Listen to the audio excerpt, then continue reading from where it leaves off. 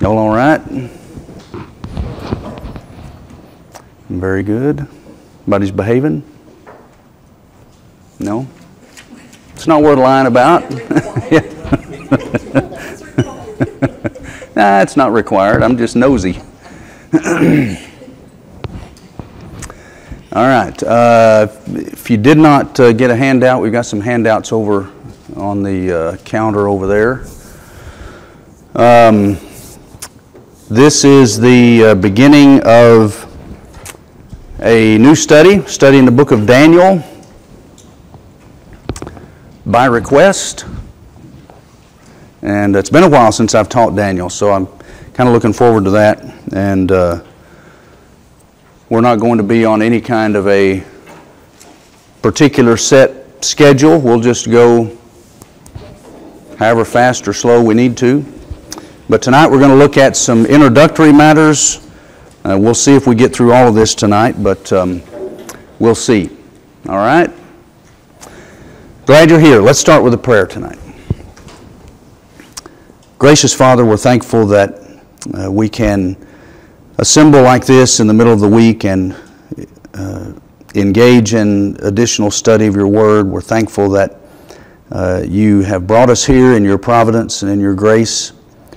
We pray that our class tonight would be helpful to us as we look at some of the background material for Daniel. We pray that the lessons we learn over the next few weeks will help us to not just better understand the book of Daniel, but to better understand you and how you have revealed yourself to us in that book. We pray, Father, that we would always study with the desire to apply and use the things that we learn.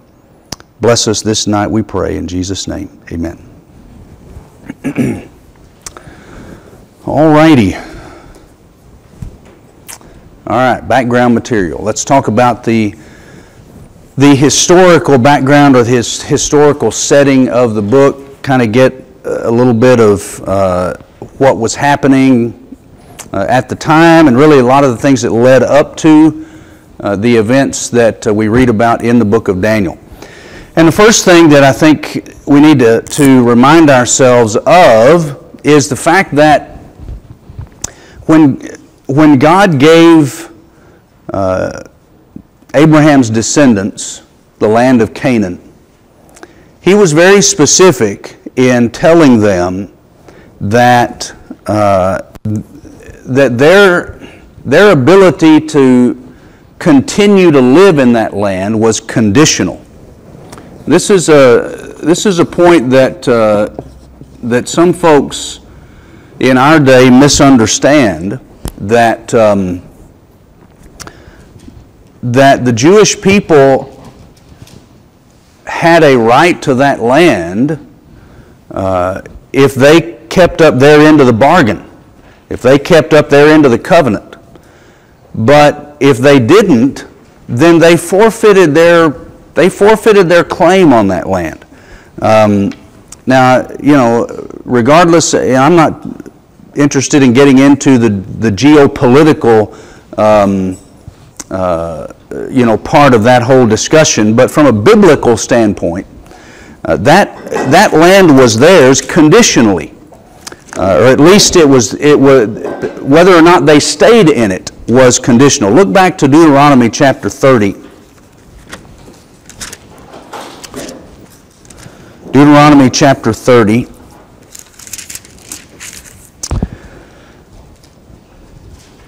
Now, if you remember, the book of Deuteronomy is right before, historically, is right before they are about to enter into the land and possess it. This is after the 40 years of wandering in the wilderness, and now that next generation is about to enter the promised land and take it. And Moses, just prior to his death, is going back over the law with these folks so that they understand before they go in, here's what's expected of you. And in Deuteronomy 30, beginning in 15, look at all of the things that he says about the conditions necessary for them to maintain possession of the land. He says, beginning in 15, I've set before you today life and prosperity and death and adversity. In that I command you today to love the Lord your God, walk in His ways, keep His commandments and statutes and judgments, that you may live and multiply, and that the Lord your God may bless you in the land you are entering to possess it. But if your heart turns away, and you will not obey, but are drawn away and worship other gods and serve them, I declare to you today that you shall surely perish. You will not prolong your days in the land where you're crossing the Jordan to enter and possess it. I call heaven and earth to witness against you today that I have set before you life and death, the blessing and the curse. So choose life, in order that you may live, you and your descendants, by loving the Lord your God, by obeying His voice, by holding fast to Him. For this is your life and the length of your days, that you may live in the land which the Lord swore to your fathers, to Abraham, Isaac, and Jacob, to give them. All right. Now that's pretty clear, isn't it? He says, I'm giving you this land, but if you want to stay there, then you have to obey me. You have to keep my commandments. And if you don't, I'll take you out. I'll remove you from the land.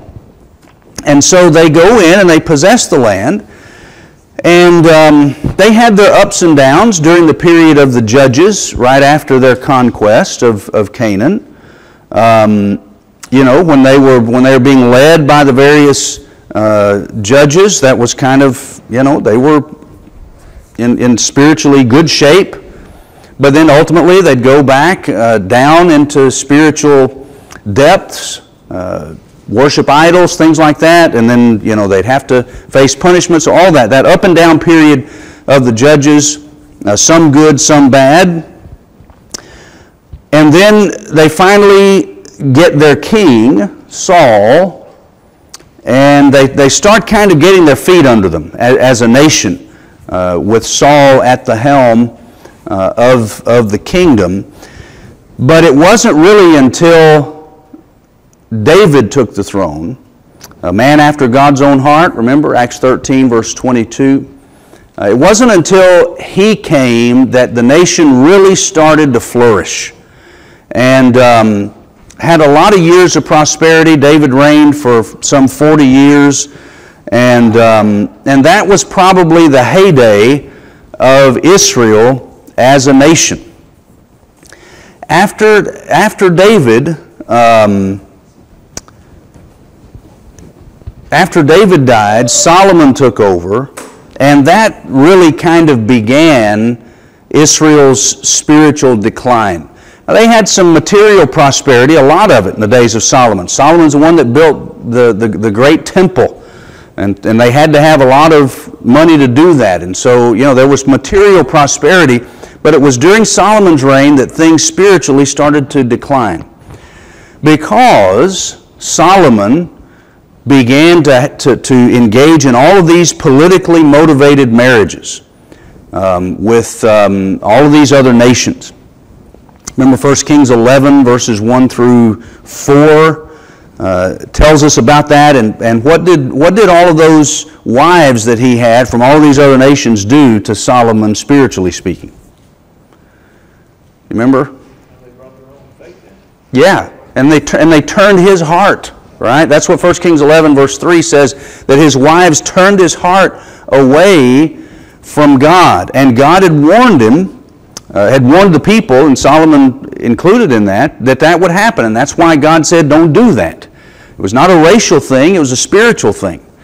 But Solomon had all of these wives, they turned his heart away. And so the spiritual direction of the nation began to suffer in the aftermath of that. Well, Solomon ultimately died, and right after his death, the kingdom divided. You no longer had a completely unified nation. Now you had Israel, the northern kingdom, and Judah, the southern kingdom, two separate kingdoms. And Israel immediately abandoned God. Under Jeroboam, their first king, the son of Nebat, he was the one who built idols in two locations, mainly Dan in the north and Bethel in the southern part of that northern kingdom, and basically said, you're not going to go down to Jerusalem anymore and worship. You can worship in these temples, you can worship these gods, and because he didn't want them going down into the southern kingdom of Judah. So they immediately abandoned God, and eventually they were taken captive by the Assyrians. And we're skipping a lot of history in that, but I want you to notice 2 Kings chapter 17.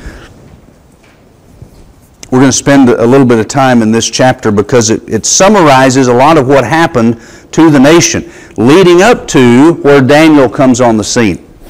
All right? So, in about, I believe it was 721 BC is when Samaria falls. Samaria was the capital city of the northern kingdom of Israel. And Samaria falls to the Assyrians in 721. 2 Kings 17, beginning in verse 6. In the 9th year of Hoshea, Hoshea was the king of Israel, the northern kingdom. In the 9th year of Hoshea, the king of Assyria captured Samaria and carried Israel away into exile to Assyria and settled them in these different cities. Now, look at verse 7. Now, this came about because the sons of Israel had sinned against the Lord their God, who had brought them up from the land of Egypt, from under the hand of Pharaoh, king of Egypt, and they had feared other gods, and walked in the customs of the nations whom the Lord had driven out before the sons of Israel, and in the customs of the kings of Israel which they had introduced. All right, skip down to verse 13. The Lord warned Israel and Judah through all his prophets and every seer, saying, turn from your evil ways, and keep my commandments, my statutes, according to all the law which I commanded your fathers, and which I sent to you through my servants the prophets. However, they did not listen, but stiffened their neck like their fathers, who did not believe in the Lord their God. They rejected his statutes and his covenant, which he made with their fathers, and his warnings with which he warned them. And they followed vanity and became vain, and went after the nations which surrounded them, concerning which the Lord had commanded them not to do like them. All right, kind of a lengthy reading, but the point is, the writer of Kings is telling us, yes, Samaria fell to the Assyrians, and it happened that way because that's what God said was going to happen. They turned away from God, they wouldn't follow his statutes. God sent them prophets to try to convince them to straighten up and turn back to God. They didn't listen to the prophets. And so God basically had no choice. If God was going to be true to his word, which he always is, then God had no choice but to let this happen. And he did. And so the northern kingdom falls in 721 BC to the Assyrians. Now, Judah lasted another 135 years or so, and they were ultimately taken captive by the Babylonians. In that time, the Babylonians conquered the Assyrians, and they became the dominant power in the world. And then they invaded Judah and Jerusalem and ultimately took them. You're in 2 Kings still, chapter 17. Look down to verse 19. Also, Judah did not keep the commandments of the Lord their God, but walked in the customs which Israel had introduced. The Lord rejected all the descendants of Israel and afflicted them and gave them into the hand of plunderers until he had cast them out of his sight. So Judah lasted longer, mainly because Judah was not as bad initially as Israel was. Judah still had some good kings periodically. You read through the books of Kings and Chronicles, and you'll come across different kings in the southern kingdom that are given a pretty good assessment by God. Probably the two best kings they had were Hezekiah and Josiah. But there were others too that got favorable comments from inspiration. But they had some good kings that tried to do well, that tried to get the people to turn back. But ultimately, it didn't work. And Judah ultimately went in the same direction that Israel did, and so they fell as well. Turn over, while you're in your Old Testament there, a couple of books to 2 Chronicles, chapter 36. 2 Chronicles 36.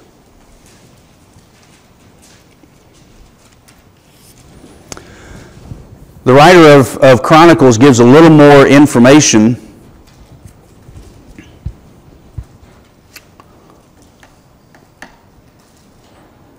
A little more detail. 2 Chronicles 36, look at verses 6 and 7. Nebuchadnezzar, king of Babylon, came up against him.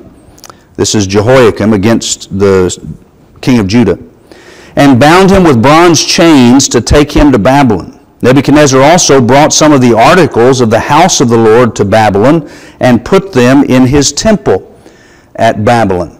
Verse 10, at the turn of the year, King Nebuchadnezzar sent and brought him to Babylon with the valuable articles of the house of the Lord, and he made his kinsman Zedekiah king over Judah and Jerusalem. This is Nebuchadnezzar coming a second time during the reign of Jehoiachin. Then down to verse 17, therefore he brought up against them the king of the Chaldeans, that's the Babylonians, who slew their young men with the sword in the house of their sanctuary, had no compassion on young man or virgin, old man or infirm. He gave them all into his hand, all the articles of the house of God, great and small, and the treasures of the house of the Lord, the treasures of the king and of his officers. He brought them all to Babylon. Then they burned the house of God and broke down the wall of Jerusalem and burned all its fortified buildings with fire and destroyed all its valuable articles.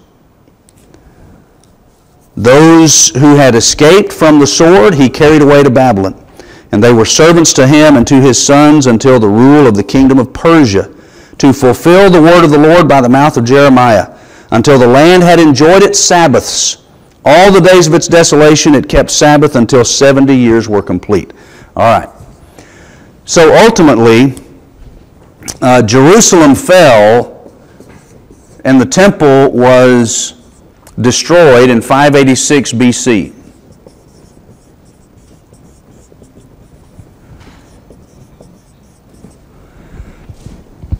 Now this is the year that the final blow happened. There were actually two previous deportations of people from Judah into Babylon prior to 586. The first one was in 606 BC, or 605. And Daniel would be among that first group. So when the Babylonian armies first came into Judah, they started taking individuals out, and mainly individuals from the noble families and royal families. And we'll talk about that in a moment as it pertains to Daniel. And so that was in 606 or 605 BC. And then a second group was taken out in 597 BC, and Ezekiel was among them. And then the final blow was in 586 BC when Jerusalem was finally destroyed. All right? And so the writer of Chronicles reminds us of what Jeremiah had prophesied, that the captivity would last for 70 years. Now, here's where Daniel comes in. Daniel prophesied during that 70-year captivity period, and practically prophesied through all of it. Because we'll see in just a moment as we look at the book and the dates that are given, Daniel prophesies throughout the entire Babylonian dominance, and even does additional prophetic work after the Persians defeat the Babylonians. So Daniel lasted through that whole thing, working mainly in the palace of these Babylonian and then Persian kings. All right? So, God's people are given the land, but God said, you'll only keep it if you obey me. And they didn't. God gave them ample opportunity to change their ways and amend their ways as He sent them prophet after prophet after prophet to try to get them to wise up. But ultimately, God turned over the northern kingdom and the southern kingdom to these other nations as punishment for their rejection of His will. And this captivity would last for 70 years. Daniel prophesies during that time. All right? So we're clear on the history. All right. Let's talk about Daniel himself a little bit. Obviously, as we go through the book, we'll learn a lot about him. But just by way of summary, his name, the name Daniel, means God is my judge. He was born into nobility. He might well have been a part of the royal lineage, in other words, from the tribe of Judah. And the reason we say that is based upon the first few verses of Daniel chapter 1. If you want to go ahead and open up there. Daniel chapter 1. We'll say more, obviously, about this chapter when we get into it in detail, but just notice these few verses. Look at verse 3, Daniel 1, verse 3. Then the king, this is Nebuchadnezzar, ordered Ashpenaz, the chief of his officials, to bring in some of the sons of Israel, including some of the royal family and of the nobles. All right, so this is who he's bringing in first. Verse 4 says, continuing, these of the royal family and the nobles, young people, youths, in whom was no defect, who were good-looking, showing intelligence in every branch of wisdom, endowed with understanding and discerning knowledge, and who had ability for serving in the king's court, and he ordered him to teach them the literature and the language of the Chaldeans. All right. So from this, if you'll notice verse 6, now among them from the sons of Judah were Daniel, Hananiah, Mishael, and Azariah. All right, so Daniel's among this group. So we know from that he is from the nobility, from Judah. He is a young person. How young? We don't know exactly. The speculation is probably mid to late teen years. These were the ones evidently that the Babylonians were interested in initially. So you give him, let's say he was 15. Let's just pull a number. If he was 15. And he stays in Babylon and on into Persia through the 70-year captivity period. By the time Daniel's through, he's in his mid-80s when he's in the Persian Empire. And if you remember historically, when you get to chapter 6 in Daniel and you read the story of Daniel being thrown in the lion's den, that's during Persian rule. A lot of times when you see the little books, little cartoon books and things like that we get for kiddos to study, about the biblical characters, sometimes there'll be pictures that somebody's drawn of Daniel in the lion's den and he's this strapping young-looking guy. No, he wasn't. He was probably in his 80s when they threw him in the lion's den because you're in the Persian period by that time. So Daniel lasted through that whole scenario. All right?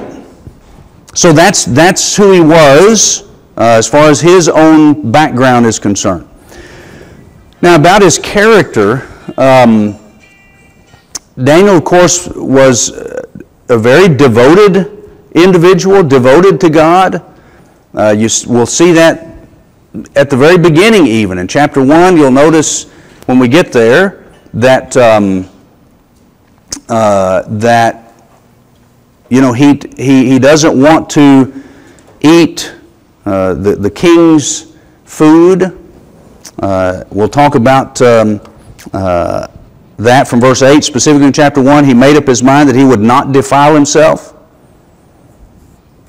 You get into chapter 5 and you see some more of his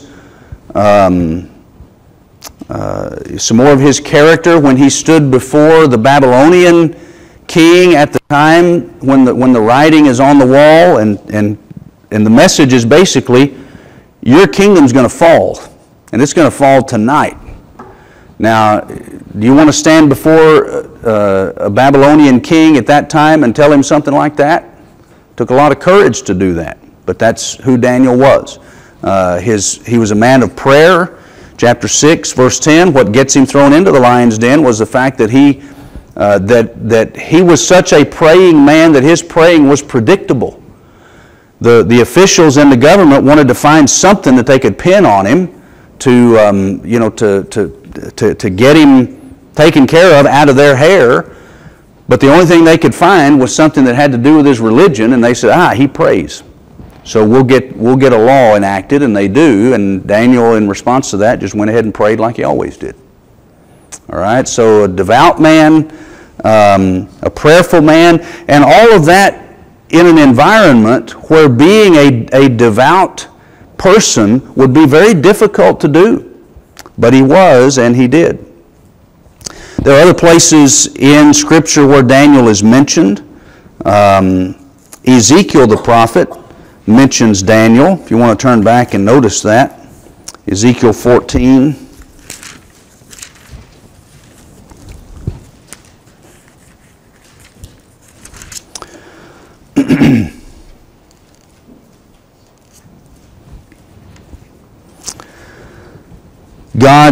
God through Ezekiel is basically saying, you know what, this nation, some nations are so bad spiritually and so bent on being evil that it wouldn't matter if some of the best personalities in the history of the world came and tried to convince them, they wouldn't be convinced. And that's what he's getting at in verse 14. Even though these three men, Noah, Daniel, and Job, were in its midst, by their own righteousness they could only deliver themselves, says the Lord of hosts. But the point is, Daniel is mentioned alongside Noah and Job as individuals of righteousness and wisdom. Jesus mentions Daniel in Matthew 24. We'll get to that in just a moment in a separate point. But he's mentioned there. And then I think there's an allusion to Daniel probably in Hebrews chapter 11. His name is not mentioned, but it seems as though that's who the writer has in mind. After he lists a bunch of people in chapter 11 of Hebrews, the great hall of fame of faithful people.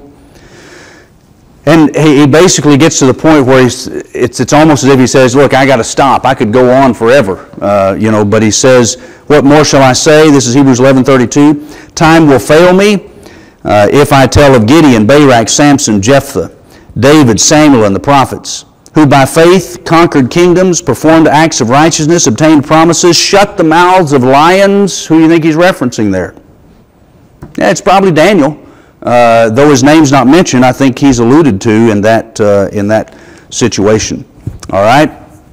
So that's a few things about him. Now let's talk about the book itself. With regard to who wrote it and when it was written, that's an important thing when it comes to the book of Daniel, because what a person believes about who wrote it and when it was written is going to affect how they view what's written inside. That's not necessarily true of all biblical books, but I believe it is with this one for this reason.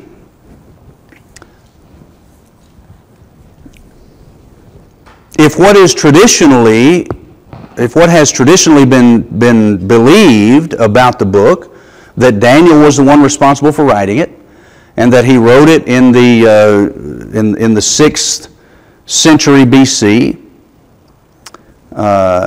then you have within the book predictive prophecy about things that had not happened at the time he wrote them.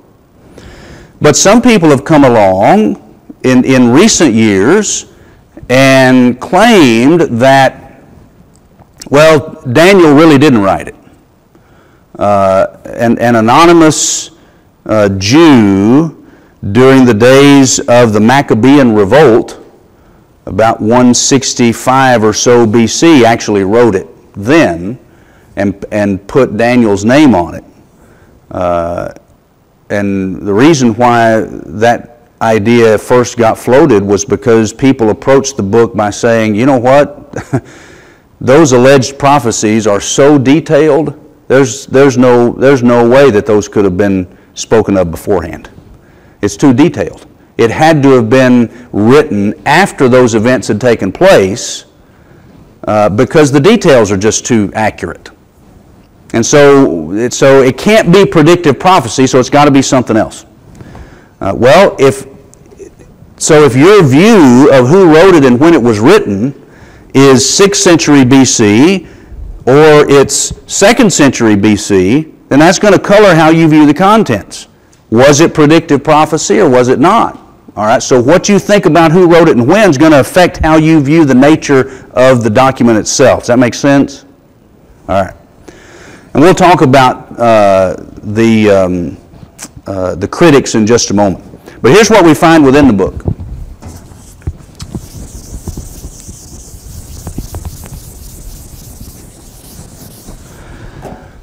All right. From within the book, the first date reference that we have is in the first verse. And that is in the 3rd year of Jehoiakim, who is the king of Judah. All right. Well, that's not a difficult date to identify because we've got all kinds of historical sources that date these things. And the 3rd year of Jehoiakim is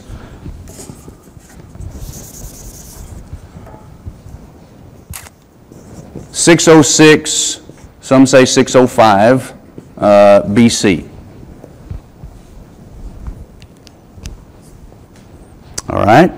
Now, the last date reference that we have in the book is in chapter 10, verse 1, which is identified as the 3rd year of Cyrus, who was the king of Persia. All right, again, we're good with that. As far as historical records are concerned, you're looking at 536 BC. Okay? So this is identified as here's when Daniel was taken captive, and this is the last reference, the last historical date reference in the book. What's 606 minus 536? 70 years. All right? So you're dealing with the entirety of the captivity period. All right? So, with these dates in place, then the natural assumption is that if Daniel is the one responsible for the book having been written, then the book would have been written at some point right around this time or very shortly thereafter. Okay? Or at least that was, that would be the, the last date that we have. Maybe he wrote some of that prior to this 3rd year of Cyrus. Maybe he wrote some of it, during this period, but this is the last date that we have. He would have died sometime shortly after that, probably. All right.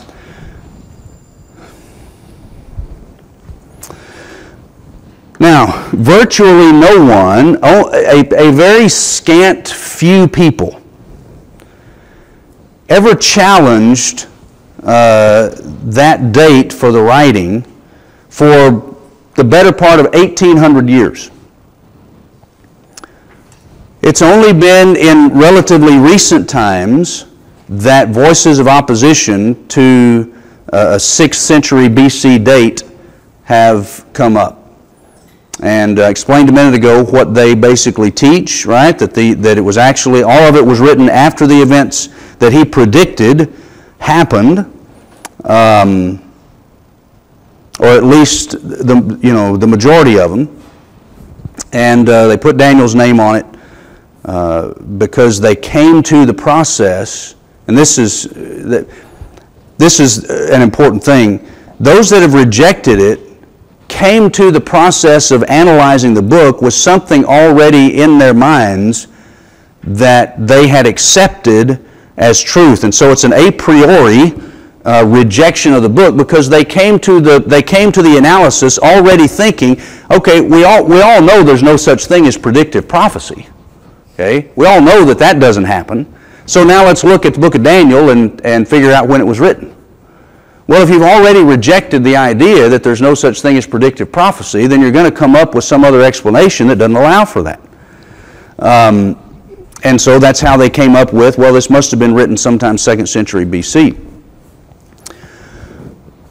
All right, so how do we respond to that? We won't get through all of this. We'll continue it next week. I would offer the following. First of all, we already talked about Ezekiel, that is not treated the same way Daniel is as far as the critics are concerned. But Ezekiel, writing from Babylon during the exile, mentions a Daniel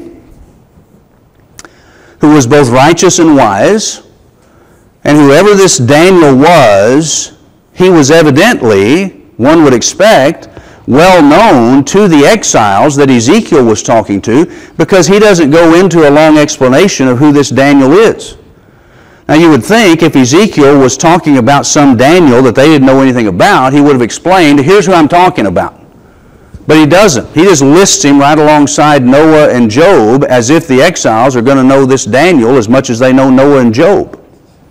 Now that's not conclusive proof, but it at least needs to be considered in the process of determining when Daniel lived, if he lived, when and if he wrote. All right, I'd add to that a second point. The Jewish historian Flavius Josephus. Josephus lived at about the same time Jesus did, early 1st century. Josephus was a Jewish man that was basically paid by the Roman government to write a history of the Jewish people. Because Rome, of course, they had conquered the Jewish people and were working with them in a lot of areas, taxes and stuff. Jewish people helped Rome collect taxes and things like that. Well, the Romans wanted a history of these people that they had conquered, and they employed Josephus to write that history, and so he did. Uninspired, okay, but historical nonetheless. And Josephus writes that the Old Testament canon, the collection of recognized, inspired Old Testament books, okay, that list was closed and fixed by the time of Ezra, Nehemiah, and Malachi. All right? So by the time Malachi finished his work, which was during about the same time as Ezra and Nehemiah, the Jewish people understood that Malachi was the last prophet.